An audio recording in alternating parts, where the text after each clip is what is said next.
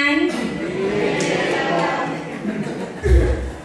Good evening. In behalf of COVO and all Visayans, I welcome you all to a milestone celebration of COVO. I would be remiss if I did not recognize our very own Consul General Gina Hamoralin for allowing us to hold this celebration here at the Philippine Consulate, her entire staff, and our members and volunteers who made this celebration possible. Can we provide a warm round of applause for the great efforts? All right, thank you. Thank you. This celebration marks the 30th birthday of the Congress of Visayan Organizations, or COVO. The Visayans have prospered for 30 years through COVO, and we have made substantial and positive impacts here in Hawaii and our homeland, the Philippines. There are too many successful projects to name, however. Through such projects, missions were also lifted the image of the Visayans by showing the community the compassion, courage, respectfully stated, the intelligence and beauty which displays the talents of the Visayans. Let's continue to remain united and embrace our passion in serving our communities. When we are together, triumphs and challenges are shared and it strengthens our friendships. As Ate Maria, President of USCH, Reverend Alex Vergara, OFCC President, and Hernando Tan, President of Cebuano Association of Hawaii, would say, over the past several years, we have worked to unite the entire Filipino. To be more than Visayan, Ilocano, or Tagalog. Today, we stand united as one Filipino. The largest ethnic group in the state of Hawaii.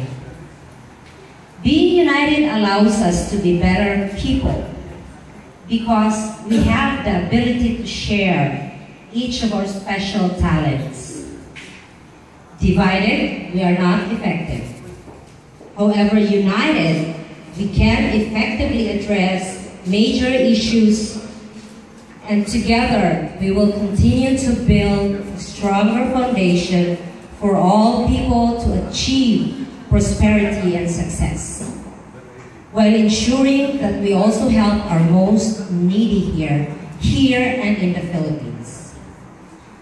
COVO strives to lead the Visayan community in Hawaii, to send a positive message to everyone that we are Filipinos who can succeed in everything we put our minds to. More than this, it is with our heart, our love for life that Visayans and Filipinos are known for, our loving hearts.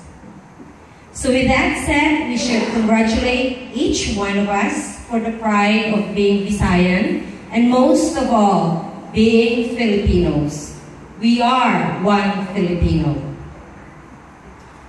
I would also like to take this opportunity to thank our supporters and friends of COVO.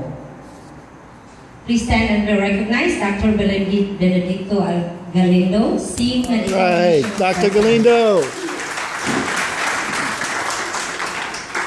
Reverend Alex Vergara, President of OFCC. Right, Alex. Mr. John Matsuoka, the President and CEO of Consuelo Foundation. Right, John. Ms. Sol Soledad of Philippine Airlines. All right. These are just a few of our friends in our community. Just to name a few who have united with us on many successful programs and projects to help people in Hawaii and the Philippines, and many others. Thank you all. Salamat tayo for always being there for us. Welcome everyone. back and enjoy the rest of the night. Happy 30th anniversary, COVO. All right, good job. Thank you, Ms. May. And welcome to our guests as well. Thank you for being here tonight. So yesterday I moderated a forum and it was about Blue Zones. It's this well-being initiative, community-wide well-being movement that is happening all across the United States. And according to that, the principle of Blue Zones, people live happier, healthier, longer lives.